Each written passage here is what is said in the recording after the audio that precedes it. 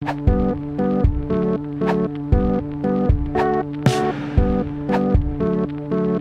we jump into Rails and start building our first application, let's cover the basics of Ruby. Ruby was created in 1993 by this dude, aka Yukihiro Matsumoto, or MATZ as he's known on the interwebs. There'd be no Rails without there first being the Ruby programming language.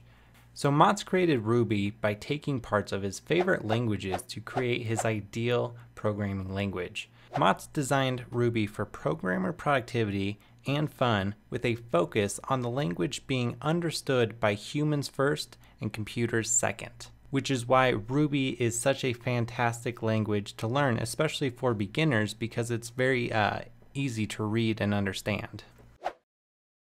So the best way to play around with Ruby is by using the IRB, or Interactive Ruby Interpreter. You can use the IRB to quickly test out your ideas as well as learn Ruby. To get started, open up a terminal window. You can find the terminal in your Applications menu or the command prompt on Windows, and type IRB and press Enter. So IRB is a read, eval, print loop, or REPL. Basically, it reads your inputs, evaluates it, and then shows the result. So let's give it a little try. Let's type a little greeting surrounded by quotation marks. Try typing good morning, beautiful, exclamation point, and then hit enter, and it prints out good morning, beautiful. So what exactly just happened? Well, IRB evaluated the expression we wrote and outputted the results. In this case, it outputted the string itself. So what if we wanted to print the results to the screen? Well, we could say puts good morning, beautiful. Puts is a command to print something out in Ruby. So what does the arrow nil part mean? Well, that's the result of the expression. In Ruby, a method always returns something. Puts always returns nil, which in Ruby and other languages means zilch, zero, or nothing. Just a quick note, you can get out of IRB by pressing Ctrl+D, and it will exit you out. If you need to get out of a current operation, for example, if I type good morning and then hit enter, IRB is going to be confused. So what we can do is hit Ctrl+C to escape out of that current command and retype it.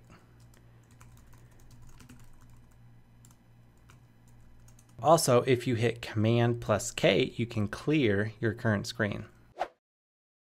So in Ruby, your data comes in various types. We have numbers, strings, booleans, arrays, symbols, and hashes. So briefly, I want to talk about each one. First off, numbers. Ruby can do math operations such as addition, subtraction, multiplication, but it can also do evaluations such as even or odd values. For example, let's give it a try. Let's try 5 plus 5. It returns 10. 5 minus 2, 3. 10 times 8, we get 80. And in Ruby, for the division, we would do 8/2 as division. So 8 divided by 2 would be 4. And then we can even check, like I mentioned before, if a value is odd or even. So if I did 8.odd question mark, it would return false because 8 is a even number. Strings are words or phrases surrounded by single or double quotes. For example, we can do opening quotes and say, I am a string. We can also combine strings together by simply adding them. So if I did what's and then plus up, it combines those two together to form what's up.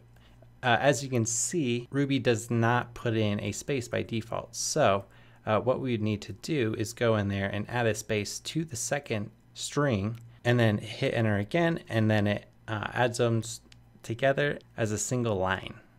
You can also multiply strings if you want. For example, so if I did opening quotes, ho space closing quotes times 3, it would do ho ho ho. A Boolean is an expression that evaluates to either true or false. Most of the time, you'll use a Boolean operator, either a logical operator or a comparison operator, to compare Boolean values. In Ruby, you can do and, or, and not to compare values between each other, which will result in either a true or false value. And is represented by 2 ampersands, or is represented by 2 pipe characters, and not is represented by an exclamation point. So for example, true and true returns true. True and false returns false. If I did true or true, it returns true. True or false would return true as well. If I did not true, if I did not true, that returns false. And if I did not false, that returns true. So comparison operators are used to test the relationship between objects. The available operators you can use are equals, which is represented by 2 equal signs put together, not equals, which is represented by a exclamation point and equals, a less than or equal to, which is the less than symbol and the equal sign. You could also use greater than or equal to, which is the greater than symbol and equals, and also less than or greater than. So if I try to compare 2 values, if I do 1 equals 1, that's true. If I do 5 is not equal to 5, that's obviously false. Is 3 less than or greater than 4? That is true. If I do 3 is greater than or equal to 4, that's false. 1, is it greater than or is it less than 3? That's true. Is 1 greater than 3? That is false. So in Ruby, an array is basically a list of objects. They can be any type of object, including other arrays. You can create an array by surrounding a list of objects with square brackets. For example, we could say my array, which is a variable, which we'll get to shortly, equals 1, and I'll say 2, which is a string, 3, and I'll say 4, which is another string. So we can mix and match integers and strings because we can use whatever type of object we want. So if we hit that, that is our array. One thing to note is that arrays are indexed from 0. For example, so if I did my array and I tried to pull out the second value, you think it would be this 2, but instead it's actually the 3 because it starts from 0. So this would be 0, 2 would be 1, 3 would be 2. We can also add data to an array either by adding a new array or using the less than operator. For example, if we pull up the myArray plus and we make a new array, let's say 5, 6, and 7, you can see a new array is created that is the combination of the old array and the new array. We can append data to our current array. So if we did my array less than 8, for example, it will say 1, 2, 3, 4, 8. One thing to note is this, if we use the addition, add 2 arrays together, it will create a new array. But if we append a new item to the array, it will modify the existing array. For example, if I say my array, you can see this is now saved. But whereas when we added it, that was not saved. Symbols are similar to strings as they're made up of characters, but instead of being wrapped in quotation marks, they're usually prefixed by colon. One of the main uses for symbols are hash keys. We'll get into hashes in a second, but unlike strings, symbols are unique, which makes them more memory efficient. You can see this for yourself by creating a string and a symbol and calling the object ID method on them both. For example, if we do ruby.object_, underscore ID, we get this big long number. And if we do a symbol with ruby.objectID, we get a much smaller number, which makes it more memory efficient. Hashes are a collection or a set of key value pairs. It's similar to an array, except that the indexing, the hash key, can be any data type, not just integer index. When you need to access a value inside of a hash, you'll just need to pass the corresponding key through the square brackets. For example, if I do a variable called whoami and assign that to a hash, opening curly, and I'll say a symbol, first underscore name, and I'll assign that to my name, Mackenzie. Whoops, be sure to close that. And I'll do another symbol of last name and assign that to child. And be sure to add the closing curly bracket, hit enter. Now, if we want to find a value of the existing key, we can simply do whoami and then bracket, and I'll say first name, and that returns the value. As you've seen a few times already, variables are simply a value assigned to a name. A variable can contain nearly all types of values, including numbers, strings, arrays, or a hash. A variable is assigned using the equal operator, not to be confused with the equals, which is used for testing equality. One thing to note, a variable name can include a letter, number, or underscore, but it must begin with either a letter or an underscore. When using a multiple word variable name, it's best practice to use an underscore in between them. For example, I'll say my underscore name. That's a valid variable name. So again, a variable, if I just say my name equals and then assign it to a string with my name. A method is simply a block of reusable code. Creating a method is simple. They start with a def followed by the name of the method, and then they go on until they reach an end. And everything in between the def and the end is what gets run.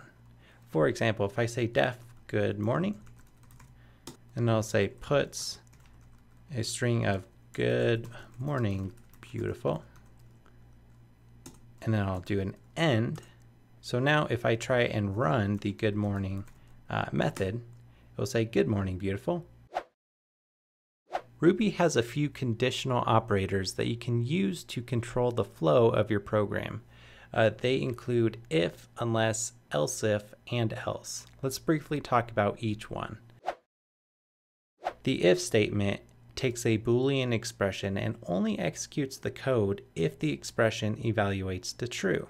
For example, we can assign a variable of age and say age is 72. So I can say if age is greater than 65, puts you're a senior citizen, and then end that block. And you can see it outputted you're a senior citizen because age was indeed greater than 65. Unless is the opposite of an if statement, where it takes a Boolean expression and only executes the code if the expression evaluates to false. For example, if we do age equals 22, I can say unless age is greater than 65, I'll say puts you're a youngin, and end that. And since the age wasn't greater than 65, the puts value did indeed get run. If we do the same thing, change the variable name to 100, or age of 100, and then we do unless age greater than 65, puts you're a youngin, end that, and it will return nil because it did not get run. An else if statement is used to manage the flow of a program. It has to be used within an if or an unless block and take a Boolean expression.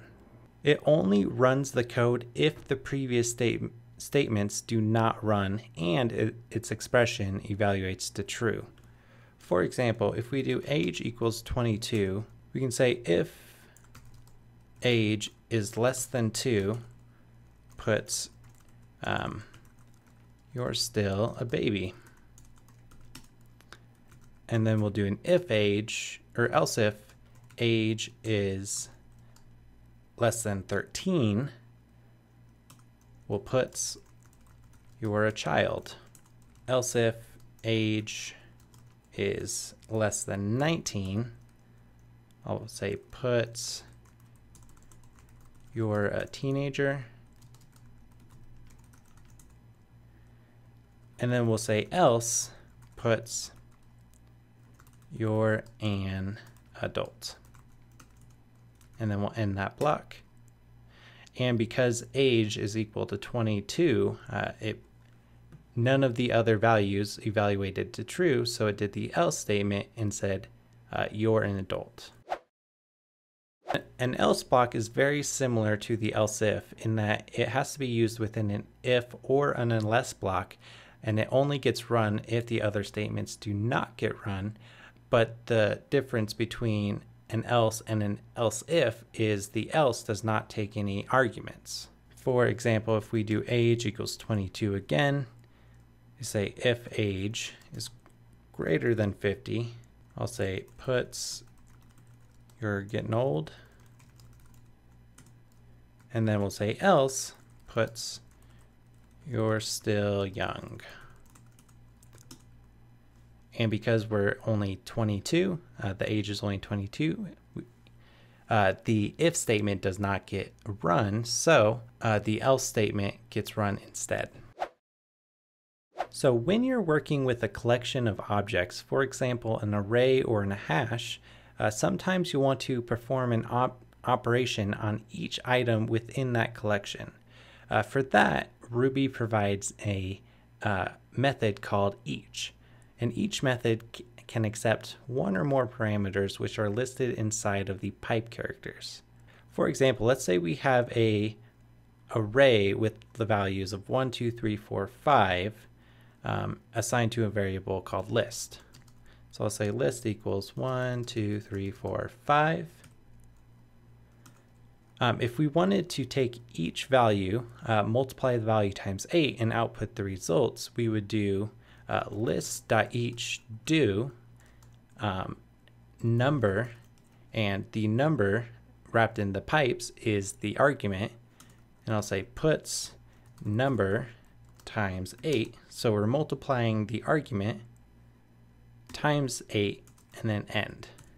And you can see it outputs 8, 16, 24, 32, and 40, which is each original number in the list variable of that array multiplied times 8. We could also write the same thing by doing list.each opening brackets or curly brackets, say number, and I'll say puts number times 8, and then closing curly brackets. All right, so now that we know some of the Ruby programming language, in the next video, we are going to get right into it and create our very first Rails application.